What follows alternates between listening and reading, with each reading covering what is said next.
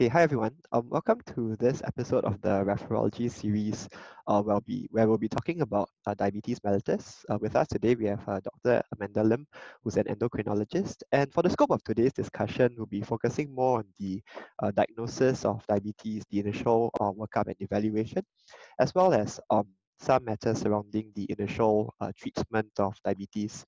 We'll not be covering diabetic crisis and so much of inpatient management in this episode. Okay, so Dr. Amanda, maybe we can start off by talking about how we go about diagnosing diabetes. I think most of us have an idea, but perhaps we could dive into certain specifics and also talk about where HbA1c fits into this diagnostic aspect of things. All right, yeah. So I think that in Singapore, we still follow the MOH-CPG. The latest one is back in 2014. Of course, there's certain updates by the ACE and other guidance. So I mean, based on this, if the patient has any hyperglycemia or any other metabolic complications, for example, DKA or HHS, and together with the blood glucose, so if the fasting glucose is more than 7 or the random glucose is more than 11.1 or 2-hour glucose is more than 11.1, and with the typical symptoms, then you can actually diagnose diabetes initially. And then if there isn't any typical symptoms, then you have to repeat it again and to see. So I mean, going on to the next slide. If the blood sugar is in between, so say more than 6.0, but the 2-hour OGTT is less than 7.8, then you consider this impaired fasting glucose. If the 2-hour OGTT is between 7.8 to 11.0, then this would be considered impaired glucose tolerance. Of course, someone can actually have concomitant impaired fasting glucose and impaired glucose tolerance. And if the 2-hour post glucose challenge is more than 11.1, then we consider this DM. So back to your question into why, where this HbA1c came from, is because ADA and WHO had this further guidance a few years ago, where they actually recommended a cutoff of 6.5 for the screening and diagnosis of diabetes. Together with this, I think if you look at the small little side point here, it says in the absence of unequivocal hyperglycemia, diagnosis requires 2 abnormal test results from the sample or 2 separate samples. So you actually need to also use it in combination whether this patient has typical symptoms or not. I see. Okay. So perhaps let's say, because a lot of these patients, as in a lot of patients who come in who have a renal panel done, and oftentimes it is paired with a glucose. And oftentimes, I guess, we either go about screening for diabetes because of age-appropriate screening, or we incidentally notice that the glucose is high, right? So I guess, number one, what counts as unequivocal hyperglycemia? Is it a numerical cutoff from the random glucose point of view? Yeah, I think you can use a random glucose of more than 11.1, Okay. or in terms of typical symptoms as well. So typical symptoms would be like polyuria, polydipsia, weight loss from hyperglycemia. Okay. So in the absence of the typical symptoms, but let's say the random glucose is, for example, like 14, and let's say the HbA1c is more than 6.5, will we still need a second reading of another test, or does that count as diabetes already?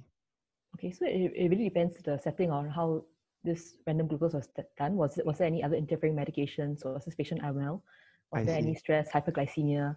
Was this patient on steroids, for example? Mm, So these different factors will affect how you interpret the random glucose at a point of time. I see. Um, if let's say it's a purely outpatient basis and the HbA1c is 6.5 and the random glucose is 11, it seems a bit discordant. Okay. For that level of HbA1c. So I'll Okay. actually do a formal 2-hour GTT with a 0-minute fasting and a 2-hour post-glucose test. Okay, got it. Thank you very much. So in terms of HbA1c in the Singaporean context, how do things stand right now? Because you mentioned that this came initially from the ADA side of things. So how validated is this in the more local community? That's right. Yeah. So I mean, in ADA and the studies, we cannot completely adopt it over here. So I think our group did a study as well among the different races in Singapore to test, the performance of HbA1c as a screening test for diabetes. Yep. So I think what they found was, I mean, going to the next slide. if you received, I think all of us received this Yep. in our email last year, which recommended a new screening test after a review committee. Yep. And what they recommended is, so we don't use a cutoff of 6.5, Mm. but rather ours is slightly more complicated, Okay. where if it's less than 6.0% for the HbA1c, then there will be a low probability of diabetes. If it's more than 7% and above, then there'll be a high probability of diabetes. So they did Okay. this work with the lab met and the division of endocrinology to look at the cutoffs. Okay. Is Um, it, I think the part that some people have a bit of confusion about is because 7.0 then it says high probability of diabetes and it says that no further tests are needed. So in this context of above 7, I mean, so it suggests that if it's above 7, then you just move on to diabetes management as appropriate. So this part here, how do we go about interpreting it? okay, so because for most patients, we aim for HbA1c target of less than 7% anyway. Yep. And so if the A1C target, if the existing A1C is already more than 7%, it would be almost as if you're treating for diabetes anyway Yep. without doing any further tests. Got it. So that's why if it's more than 7%, you actually still treat for diabetes anyway. I see. Yeah.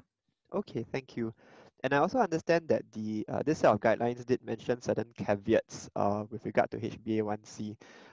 Maybe you could just take us through what are some of the important things to take note of when we are looking at HbA1c as a sole reading. Yeah.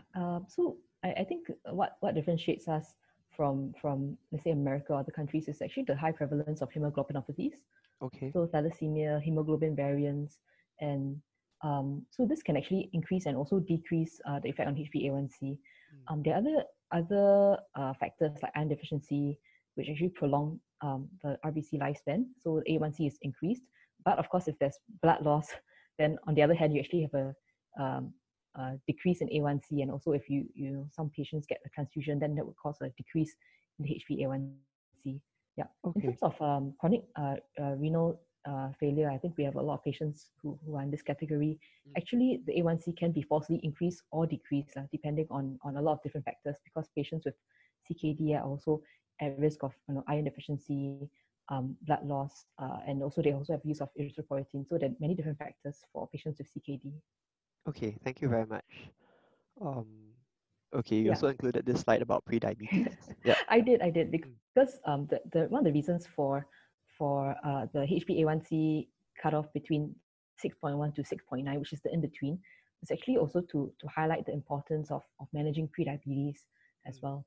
So because in pre-diabetes, there are actually things that we can do as healthcare providers in primary care or even in tertiary care to encourage our patients to have certain lifestyle intervention through a healthy diet, physical activity, and also in certain patients to consider the use of metformin as well for management of pre-diabetes without waiting for patients to progress to full-blown diabetes.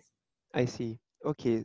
So for those patients would be patients who have a more like metabolic syndrome phenotype kind of situation. That's when you would often consider metformin upfront rather than waiting for the HbA1c to rise further.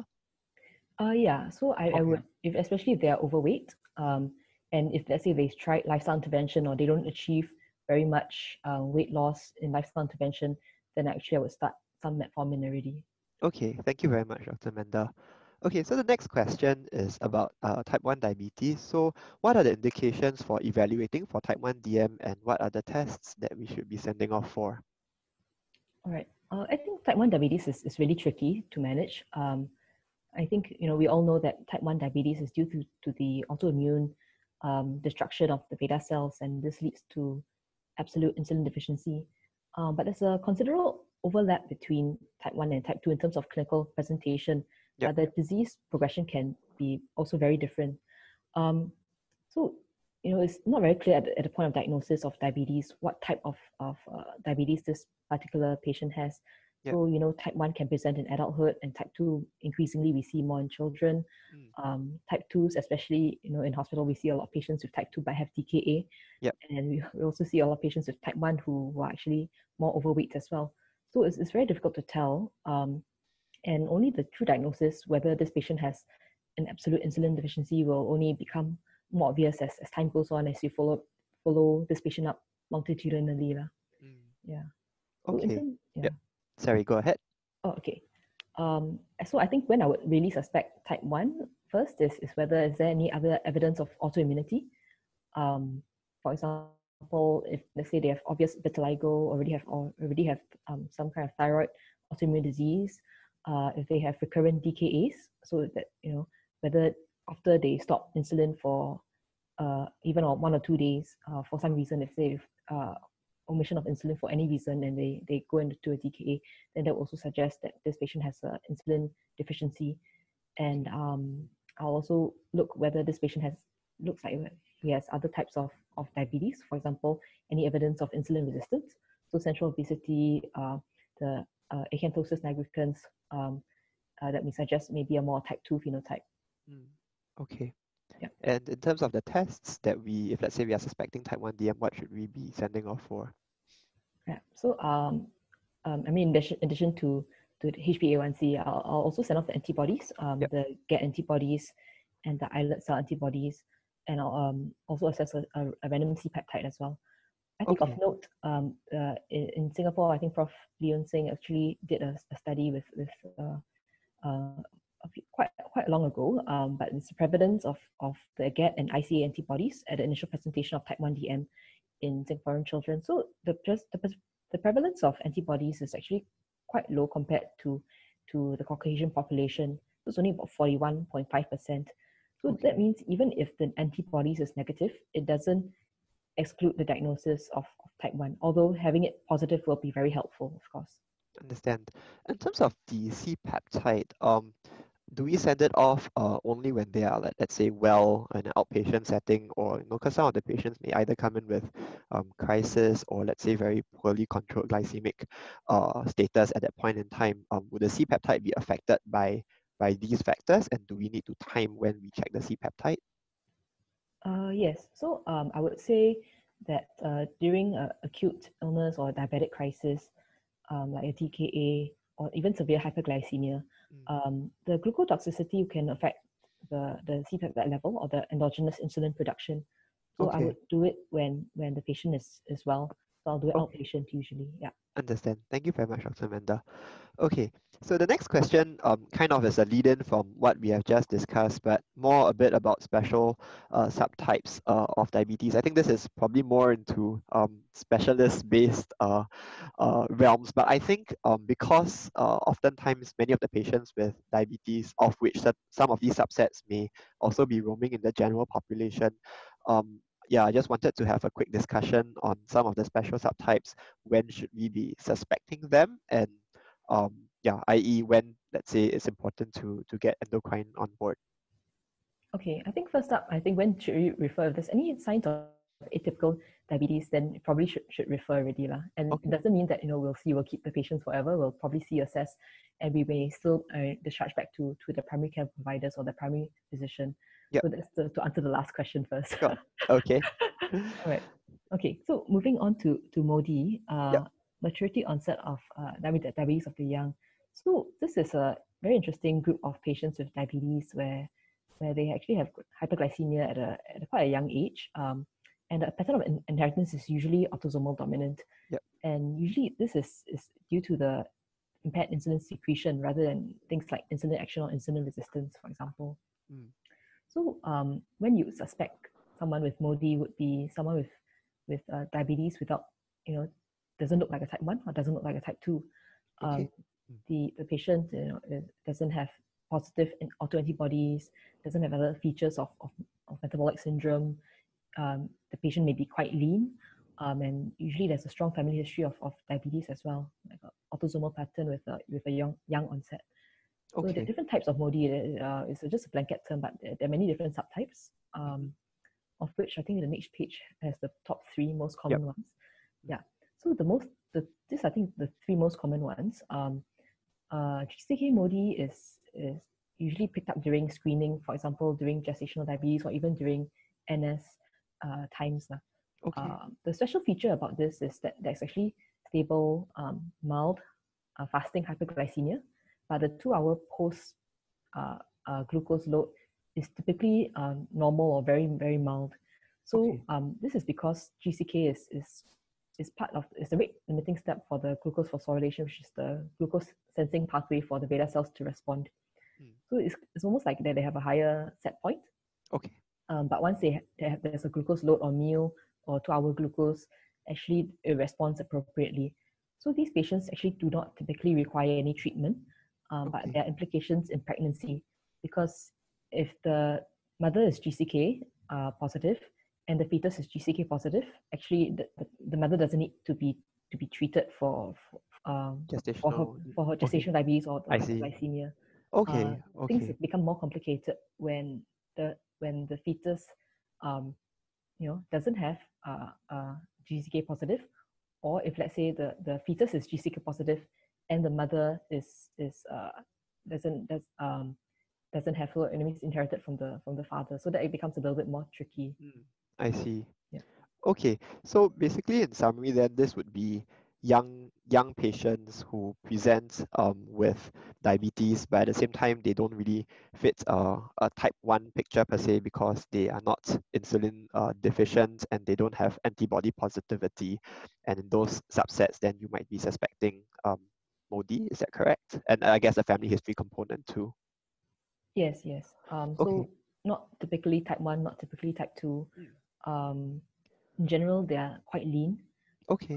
And the different MODYs have different features. So the GCK, which I've mentioned, the very mild fasting hyperglycemia, but postprandial is usually normal.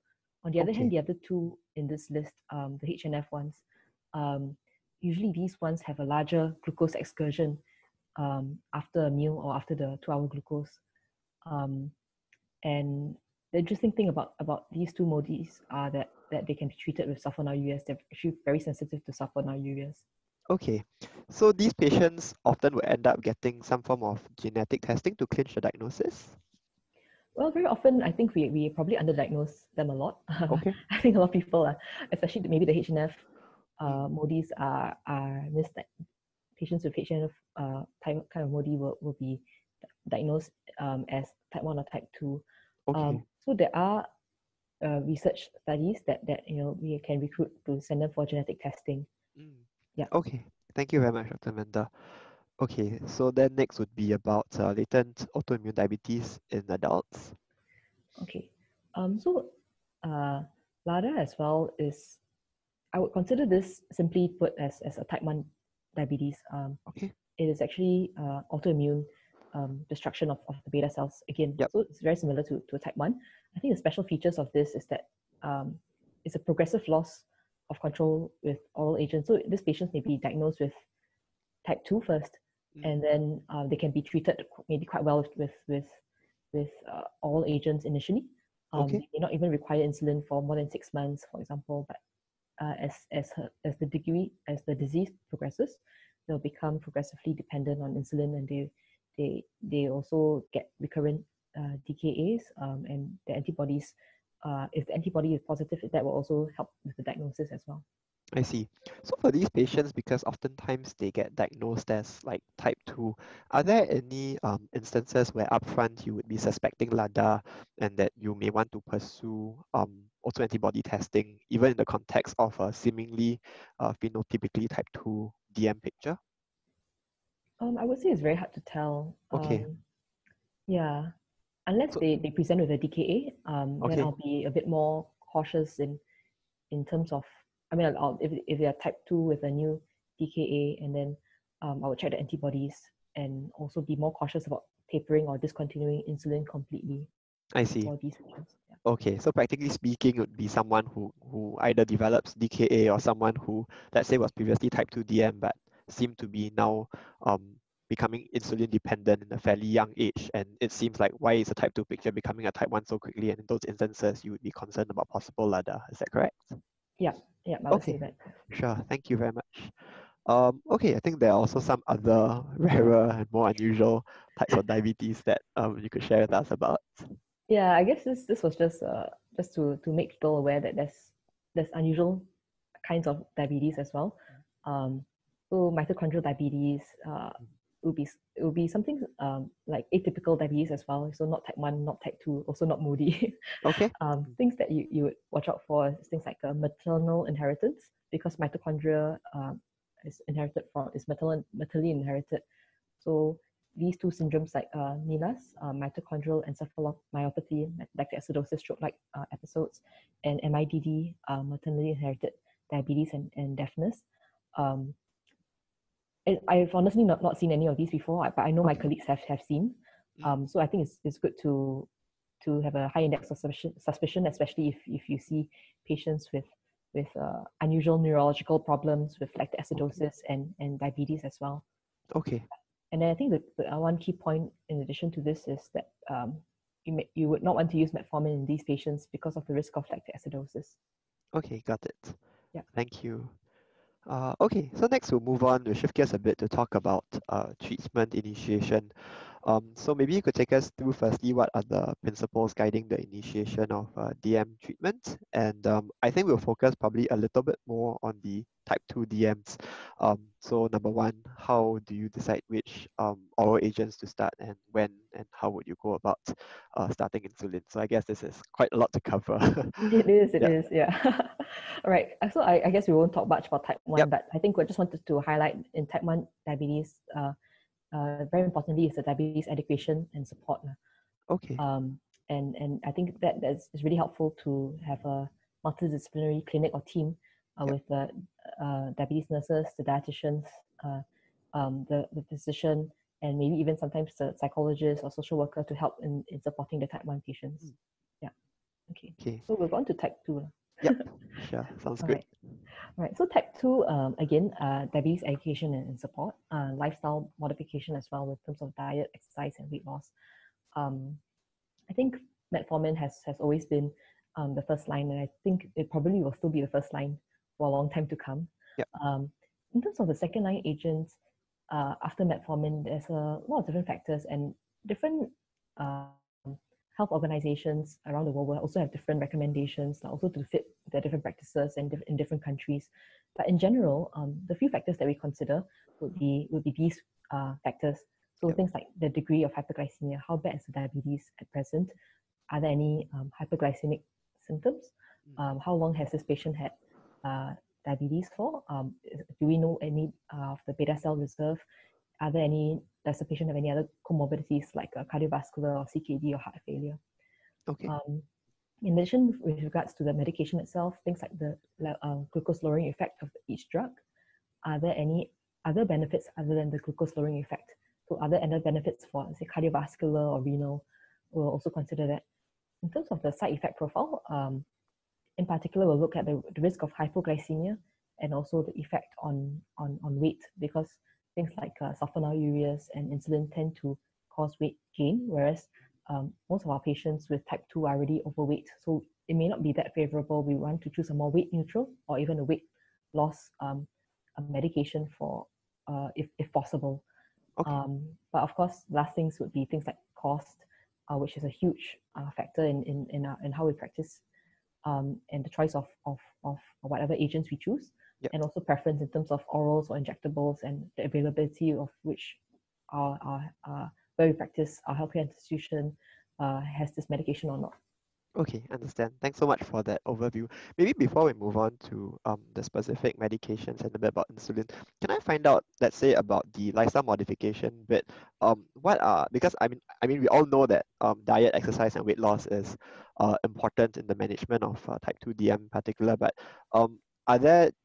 I guess sometimes we struggle with telling patients what exactly to say. So do you have like a spiel or something that you normally tell patients when you counsel? I mean, of course, you get a dietitian and all that on board, but in terms of like general things that you tell them, how does your initial counseling look like? Okay, so I think in terms of any weight loss target, I would say at least 5%. It doesn't seem too much of it's not too daunting for a lot of patients. And when they calculate the weight loss of 5%, they most of them feel that it's doable. Okay. I think but the more the better, of course. Yep, so if you can aim for 7% or 10%, then that would be even better. Okay. In terms of the exercise bit, so I also tell them the benefits of exercise, that even if they don't lose weight or the diabetes doesn't get better, there are still other things like fitness, cardiovascular benefit, quality of life, improvement in mood that occurs when people like regularly engage in exercise. Okay. So I tell them to start slow and Yeah. start small, small Okay. goals. Yeah. And the diet-wise, do you normally focus on like, let's say, things to avoid, or how do you go about like constructing that conversation with them usually? Yeah, I think dietary advice is really difficult because people have that, they grow up and lifestyle habits and also not things that they can normally Yep. control, Yep. things that are around the environment or at home or their workplace. So I So think as, diet, it really has to be individualized. yep. We do use some meal replacements, so things like Glucina, Optifast for that. Okay. But there's this issue of the taste and the cost of it as well. Mm. In general, I'll try to tell them one of the options is actually to just reduce portion size. Okay. Another tactic I tell them is to completely avoid simple carbohydrates, things like sugar. Okay. And another general rule I increasingly tell my patients is to avoid processed food as well. Mm. Yeah. Okay. Thanks very much. Okay. So yep. So maybe we could talk a bit about introduction of insulin. I think in general non-endocrinologists are always like, okay lah, wait until more severe then start insulin. But I understand that yeah, that there is suggestion that there might be benefit in starting insulin early in certain instances. So maybe you could just highlight some of these indications. Yeah. Okay. So I mean, when I would start early insulin would be, of course, if there's already severe hyperglycemia, if they're in hospital for a diabetic emergency like DKA or HHS, then I'll definitely start insulin early. Yep. If let's say the outpatient, so things that I would start insulin early would be like polyuria, polydipsia, there's ongoing weight loss, um, and also the degree of hyperglycemia as well. So if the A1C is more than 10%, it's really hard to bring it down with orals, although it is possible. Or the blood sugar is persistently more than 15, 16, for example. Okay. Another reason for this to initiate insulin early is that after the glucose toxicity resolves, actually you can reduce the insulin regimen to maybe even orals is also possible. Yeah. Okay. So I guess when we consult patients and let's say for type 2s in these instances when we are starting insulin, sometimes if let's say we can get things under control, it doesn't necessarily mean that they would be on insulin for life kind of thing, depending on how the control goes and whether or not we can subsequently gain control with a suitable oral regimen. Is that correct? Yes, and together with the lifestyle changes and weight loss. Okay. So sometimes if they say they come in with severe symptomatic hyperglycemia Mm. and it's a type 2, we start insulin initially. But if with weight loss, lifestyle changes, and initiation of other oral agents, let's say metformin as a start, then we can actually for some patients, we can rapidly cut down the insulin and we can maybe change from basal bolus to just a basal regimen. Okay. Thank you. Okay, so I think the next slide talks about the sort of approach to determining the choice of different agents. I thought it's probably worthwhile talking about some of the oral agents, given that there have been some newer agents like your SGLT2 inhibitors and GLP-1 receptor antagonists in recent um, in recent times. And I think maybe some of the non-endocrinologists or non-medical people may be not so familiar with some of these agents. So maybe you could highlight some of the important things in this slightly busy slide that we have here. Yeah, so this is the latest algorithm by ADA. Actually, I mean, algorithms change almost every year, right? So Yeah, it just gets more confusing. I think just going through step by step, starting from the top. Firstly, I mean, metformin is the first line still, together yeah, with lifestyle change, weight management, and physical activity. So then the next line of for this algorithm now becomes the comorbidities. So does this patient have cardiovascular disease, CKD, or heart failure? yeah, Um, it's because of, yes, as you mentioned, in the last few years, there are more cardiovascular or renal trials that came out of especially the GLP-1 and the SGLT2 studies. So I mean, in the terms of the GLP-1 receptor agonist, the key study was the LEADER trial, which found that patients with diabetes and established cardiovascular disease actually had cardiovascular benefit.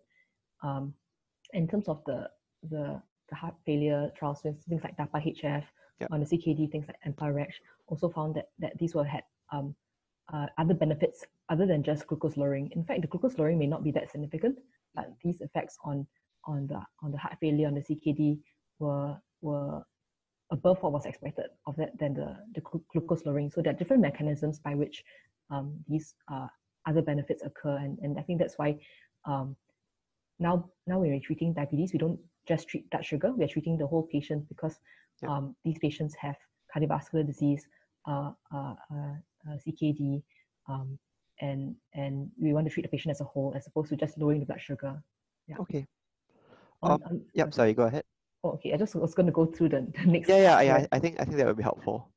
Which is, if let's say they don't have any of this CVD or CKD or heart failure, then again, it's those different factors looking at hypoglycemia, weight, and cost, and also the degree of hyperglycemia, looking at the A1C, whether it's above target or not. Okay. But in general, it's just again back to that slide where I had so many boxes to explain how do you choose oral agents. It has to be individualized based on the patient's profile, the cost, preference, and the glucose lowering effect, and things like hypoglycemia and weight. Understand. Okay, sure. Maybe you could just take us through then about insulin initiation, then we'll talk about the oral agents later on. Okay. Yeah. So I guess the questions that people often face is, so we've kind of talked about when to start. You've mentioned some of the indications that will be helpful. But I think people struggle with how to start, with what to start, and what kind of regimen, whether you do a basal oral, basal bolus, or using mixed insulin. So I guess to understand this, before you move on, I think before you start insulin, you also want to decide whether does this patient need insulin, or can you use other agents, for example, a GLP-1, which will help with cardiovascular and also things like weight management as well. That is also because a GLP-1 agonist is also an injectable, which is once a day for liraglutide, or dulaglutide is actually once a week. So if the patient agrees to an injectable, that is still one option. Is actually whether they'll be okay to try a GLP-1 receptor agonist, which has those other benefits other than glucose lowering, which insulin would be the one. Yeah. Understand. Okay, thank you. Yep. So maybe we can then dive into the insulin bit right now. Okay. Yes. Yeah. So this is another busy chart from the same place from the previous table. We'll just skip to the next slide. Okay. Yeah. I think this is probably the very basic on how to initiate basal insulin. So I extrapolated some information from the previous slide into this slide. In general, how we usually start basal insulin. So this is used as an add-on to whatever regimen this patient is already on for glycemic control. So for example, say this patient is already on 3 oral agents with suboptimal control, and we're adding on a new basal insulin. So this would be on top of all of that. Okay. Yeah. So in general, when we start basal insulin, the basal options would be insulin glargine in the form of Ventus, or insulin detamir, or NPH twice a day. Okay. We usually start at a unit of 0.1 to 0.2 kg per body weight, or in general about 10 units per day. So any questions here so far? No, so far so good. All right. So then I would actually increase the basal insulin by about 2 units each time, every 3 to 5 days, or as much as the patient feels comfortable to adjust it upwards until a certain level, whether the fasting is at target or not. We'll talk about targets later on as well. But if let's say the patient is already at a fasting target, or already is at a level of 0.5 units per kg body weight. So what I mean by this is, for example, if a patient is 70 kilograms, the basal of a 35, so 35 divided by 70 would be about 0.5, would already be a very high level of basal insulin. And if the control is still not adequately controlled with this level of basal insulin, then that would mean that this patient probably would require some prandial coverage as well. Okay. How do you decide between like the glargine, detamir, or NPH usually? Yeah, I in general usually we use glargine because it's mostly once a day, whereas detamir and NPH we might use it as BD. Okay. Detamir, although it was previously also a long-acting insulin that can be also administered OM or ON, it may not have the full 24-hour day coverage that glargine or Toujeo may have. In partly it's also due to cost. So if let's say someone has a lot of cost concerns, then I might choose NPH PD. Okay. And if let's say they require to mix insulin with Actrapid and NPH, then that would be also easier if they are required to mix the insulins on their own. I see. They need a lot of adjustments for any reason or other. Okay, Yeah. thank you. So I guess the other question, because what is suggested here is that normally for type 2s, you can go about with initiating a basal first on top of the oral regimen, and then only when they don't respond to HbA1c targets, then you sort of like add on a bolus component or a prandial component to the insulin. I'm just wondering, in let's say instances where patients are, let's say the HbA1c control is quite bad, and you also mentioned this concept of glucotoxicity. Because I've seen sometimes in some patients, let's say they come in with the HbA1c of like 10, 11, and then when you monitor their inpatient glucose, even when you start them on a basal regimen, every time you, let's say, give the glipizide for the prandial component, it doesn't seem to budge very much with it. So are there instances where upfront you would give a basal bolus or a premix regimen rather than sort of saying I'll trial basal first, and then if the A1C doesn't reach target, then I start a prandial insulin? Yeah. So I think if the glucose excursion remains very high despite max doses of let's say sulfonylureas, then definitely even inpatient you can just change them to any insulin regimen that contains a prandial cover. So I think inpatient you actually have the benefit of being able to monitor carefully and being able to up titrate fairly quickly, as opposed to an outpatient setting where it's a more slower, more gentle titration. Okay. If in general, if let's say there's severe hyperglycemia, so if the blood sugars are persistently more than 14 or 15 despite maximum orals together with a fairly high dose of basal, let's say a basal of 0.5, then I would actually already switch to something with a prandial component. Okay, understand. Okay, so I guess to answer the questions of what agents and stuff, we probably need to go through the next few slides to understand the basic principles of the types of insulin first. Oh yeah, I mean back to the previous slide. Sorry. Sure. Yep. Yeah. No worries. I mean in terms of adding on the basal, adding on prandial, I think premix tends to be quite popular because it is more convenient and also has fewer injections. But personally, I prefer a basal bolus or basal plus regimen because it's just more flexible, especially with people's lifestyles. And even though it's more injections, it's more adjustable for them. I think someone who would benefit from a premix would be someone who has a very fixed lifestyle, fixed meal pattern, and fixed daily activities, and really values the convenience of fewer injections. Yeah. Okay, understand. Thank you. Okay, maybe you can talk about the different types of insulin. I think I guess everybody watching this should roughly know. So rapid acting, we have our rapid acting analogs, Lispro, Aspart, and Glulysin. I mean Humalog, Novorapid, and Epidra, is the brand names. And the other regular insulin is also, it's not rapid, but it's short acting. In general, if patients can, it also depends on the meals that they eat and whether they snack throughout the day. So it really depends on their meal patterns as well. But in general, we will advise most patients to go on rapid acting if they can afford it and if it fits their lifestyle. Okay. In terms of the cost, just for out of curiosity, the cost differential for the rapid versus the short acting, is it very, very significant? Like rapid versus, let's say, Novorapid? I can't pull out my head right now, but I think the F-Rapid comes in a vial of 1,000 units. Okay. And I think the cost is roughly about $8 or $9 for the vial. I see. Whereas Aspart, I think it comes in a pen of 300 units, and each pen is about also about $8 or $9, I think. So it's Okay, probably so be it's about 10 about times ish three the. times, maybe three Okay, times. three times the price. Yeah. Okay, understand. Okay. Think you are trying to highlight the resources available for. Yes, yes. So I mean, those in NUH, we actually can access some of the resources that are available on the Yep. clinical matters at the ABCs of diabetes and endocrinology in our intranet. Mm.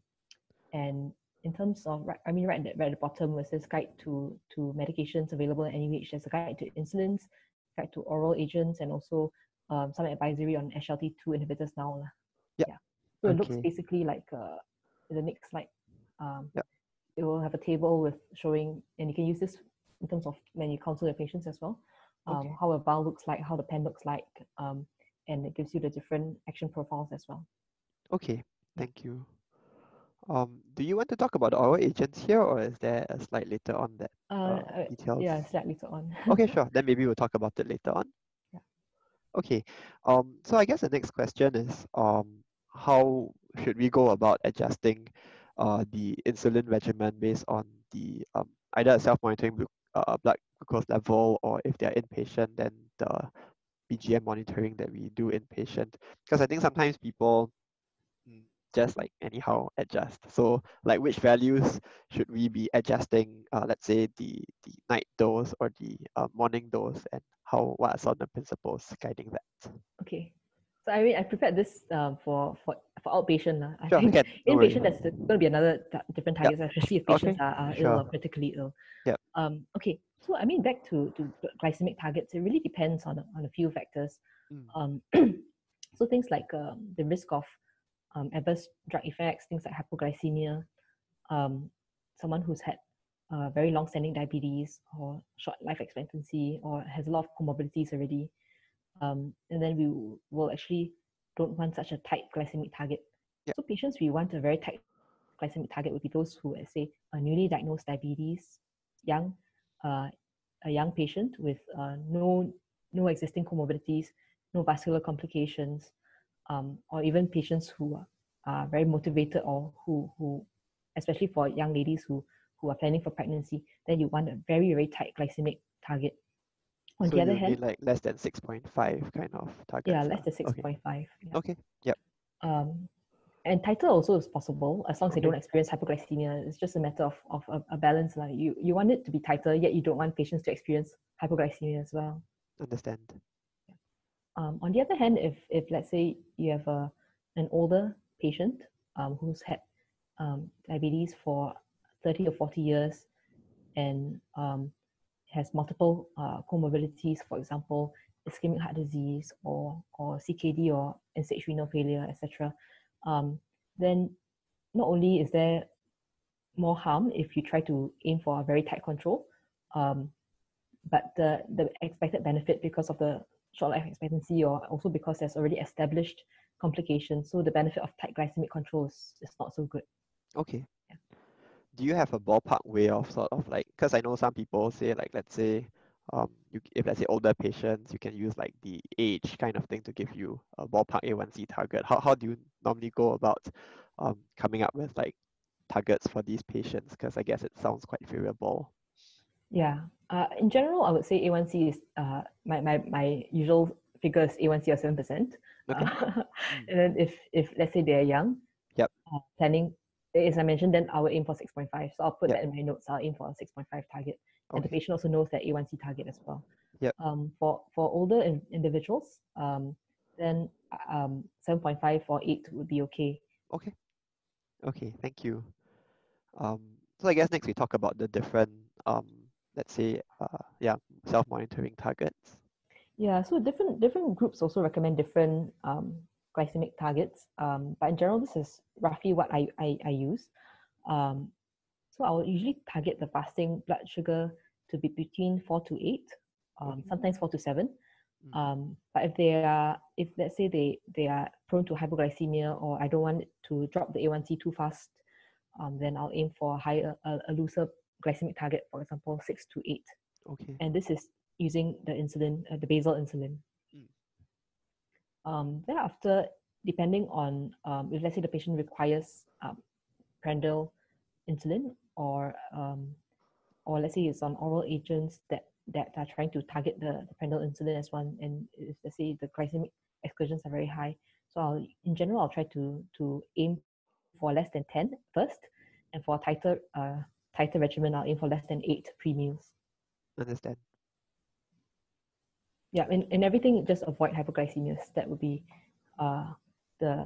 also another big takeaway. Okay, sounds good. Thank you. Okay, Ken. This is for Yep. that's for outpatient, Okay, not for understand. inpatient. Yeah, caveat. Okay, Yes. understand. Okay. Okay. So next we want to find out a bit more because many of our patients with diabetes have concomitant renal impairments. So we know that I mean, number one, diabetes causes diabetic kidney disease, and I guess number two, also a lot of the medications have to be considered in terms of how we dose it, whether or not it's contraindicated or not when there's concomitant renal impairment. So maybe you could highlight some of these things that we should be taking note of when we manage our patients with DM. Okay. Yeah. So I mean, just wanted to highlight that nowadays the term OHGAs is not favored anymore, Okay. because not all oral agents actually cause hypoglycemia. Yeah. So now they've already changed the terminology to, I think the more favored terminology is oral glucose-lowering drugs or Okay. agents, or oral anti-diabetic medications, or oral anti-hypoglycemic agents, for example. Okay. Thank you. So yeah, so this is another ACG from our ministry a few years ago. Yep. Although it's a little bit outdated already because of the new evidence. But I thought actually this was a very simple, quick way to look through all the medications that we can go through. Okay. Yeah. Also over here we have the different classes of medications: metformin, sulfonylureas, SGLT2, DPP4s, glycinides, TZDs, and alpha glucosidase inhibitors. I think one thing to highlight is, so in particular for our renal patients, there are different considerations. So in terms of whether you can use a certain drug or not, so metformin, you would not recommend if the eGFR is less than 30, same for SGLT2s. And you can use things like sulfonylureas or glycinides, but they'll be at higher risk of hypoglycemia. TZDs in general, I'll try to avoid because of the risk of fluid retention, and probably they're also better agents to use as well. Yeah. So Anything in else you want me to general, say about this? yeah, I just wanted to ask a quick question in terms of, I think we definitely see the first 4 classes used a lot more commonly. Yeah. In terms of the meglitinides, thiazolidine, diones, as well as the alpha glucosidase inhibitors, are there instances where we still tend to use them? Okay, so glycinides, I've used them as an alternative to sulfonylurea for some patients who has G6PD deficiency. Okay. So I've used that before. In general, the other benefit of glycinides is also a quick on and quick off kind of action, Okay. rather than sulfonylurea, which you might actually have a risk of meals, hypoglycemia in between meals. I see. Okay. In terms of TZDs, I still don't use it that often. I've used it for certain cases which are very insulin resistant, yet have a lot of yet weight may not be such an issue because it can actually cause weight gain. Yep. So yeah, in general, I don't use it very often. Alpha glucosidase inhibitors, for the cost, I think it doesn't bring down the A1C that much, and also has other side effects. But yes, you can still use them, especially if patients have very high post-prandial glucose excursions, just to reduce the glucose excursions a little bit. You also can use it that way. Okay, thank you. Okay, so then we can move on to maybe some of the specific agents. Yeah, I think just in general, I mean, this was in 2017. What I wanted to show is just the adjustments in the medications with the creatine clearance. So so this was back in 2017. So since then, there's new updates from the manufacturer label. DAPA, you can actually use 10 milligrams even if the eGFR is more than 45. Between 30 to 45, I think increasingly we also see, and I myself have been using it as off-label use, as low dose. So like 100 mg for CANA or 5 mg for DAPA or 10 mg for EMPA as well, especially Okay, if they have significant proteinuria. I see. I wouldn't Okay, necessarily want to recommend it for initiation. So I would say if you start this, you need to be really careful, monitor the kidney function, and make sure you're not causing additional harm to the patient. okay, understand. And for the DPP-4s? DPP-4s, I think we're most familiar with linagliptin and sitagliptin, maybe vildagliptin. But for linagliptin, um, there's no dose adjustment required. For sitagliptin, we'll have to reduce the dose. Okay, understand. Thank you. Okay, yeah. So this is another busy slide. I apologize for that. I didn't make it very nice. It's just text. So in patients with renal impairment, for the oral agents, one by one again. So Yep. for metformin, I would avoid if the eGFR is less than 30 as risk of lactic acidosis. For sulfonylureas, the patients with renal impairment would be at higher risk of hyperglycemia. So I would advise patients to monitor and also to advise them how to monitor for hypoglycemia. We don't use glucosamine anymore very much in hospital, but I think it's still available and it's still used by some of our patients as well. Yep. I would avoid this in patients with renal impairment. Mm. So SGLT2s, I think we spent some time earlier to talk about it. It can actually be used for patients. You might actually want to select SGLT2 in patients who already have CKD or albuminuria because that actually reduces the progression. On the other hand, it's almost like a double-edged sword. As there's worsening kidney function, the glucose lowering effect will not be so effective because, I mean, that's just a mechanism of action that you need the kidneys to be functioning for it to actually work. Also, together with the risk of dehydration and worsening of kidney function, you just need to be really cautious with it, especially if you're initiating it with someone who has compromised renal function already. Yep. Okay. And for DPP-4s, generally well tolerated. So only sitagliptin, you need to adjust the dose. Linagliptin, you can keep it as 5 milligrams. For acarbose, I think it's not recommended. Based on this, the labeling and the manufacturer labeling, so I also wouldn't use it. And TZDs, I would also generally avoid it unless there's a very good reason to. Okay. Yeah. In terms of insulins wise? For insulins, because of the risk of hypoglycemia again, so I'll be very cautious when I start someone on insulin. I'll start low and go slow. Okay. That would be my general advice for initiating insulin. So especially in those cases, I would start a basal first before I do add a prendial component either through basal bolus or premix. Okay, understand. Thank you. Yep. So you also had a word on the glycemic targets in CKD. Yeah. So so in terms of glycemic targets, again needs to be individualized. The problem with HbA1c and CKD, as mentioned, it can be increased or decreased. So you want to use the A1c in combination with the self-monitoring of blood glucose when you make adjustments for whatever oral agents or insulins. Okay, And understand. then other considerations, actually, so as mentioned, hyperglycemia, if the patient is end-stage, already has end-stage renal failure, are they on, what kind of regimen are they on PD or HD? Because lifestyle is completely different once someone is has end-stage renal failure.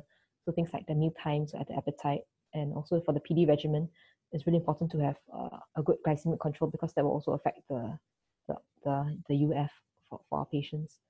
And lastly, our patients with renal impairment, if let's say they're already on PD and HD, there's already a significant burden, healthcare burden that they feel going for hemodialysis or performing peritoneal dialysis. So cutting down pills or cutting down injections or whatever necessary may actually help them instead of adding them would give more burden to them.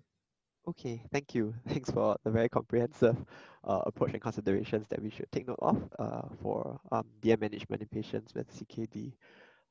Okay, so I think we are approaching our last couple of questions. So in terms of long-term follow-up, because many patients with DM are followed up not just by endocrinologists, but by the family medicine physicians, by generalists as well.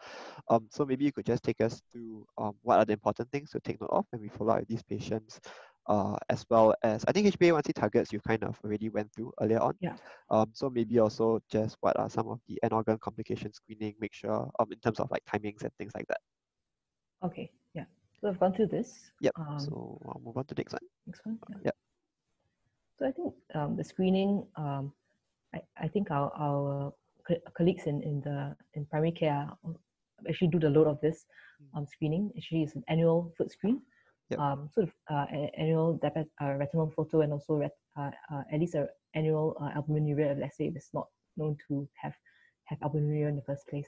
So I mean, in terms of the foot screening, things like foot deformities, any wounds, the pulses, sensation, and also the nail and foot care education that we part of the annual foot care review, which we recommend once a year.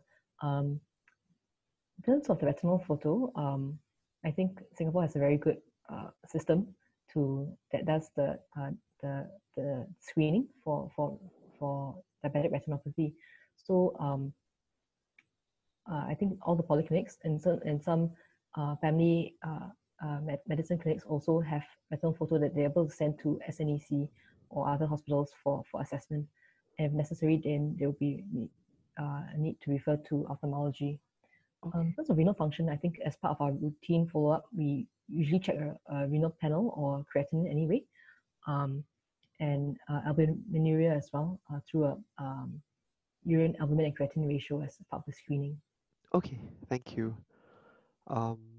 Yep, so I guess this would be specifically the DM care considerations for older patients. Is there anything in particular that we should be mindful of?